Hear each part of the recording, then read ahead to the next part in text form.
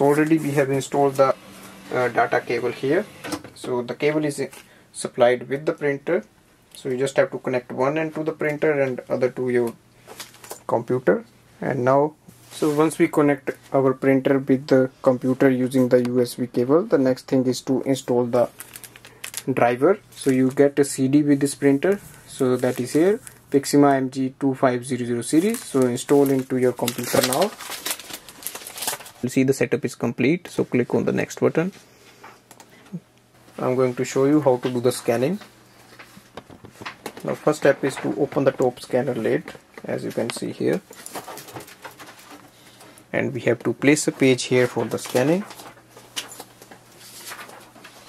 So place it facing downwards on the left hand side corner, close the lid and go to your desktop again, and here you see icon, this is for the Canon. You can just open it and you see here print, scan, web services, all options are available. For scanning, click on the document scan and it will open a new window. Once you click on the document scan, it will start the scanning process, and just wait for the scan to appear here.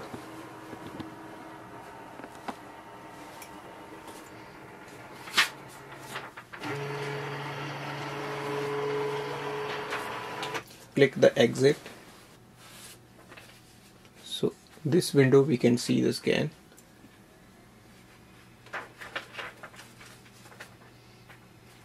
So here is the scan available. If you double click on that, you can see the full size of this. Thanks for watching.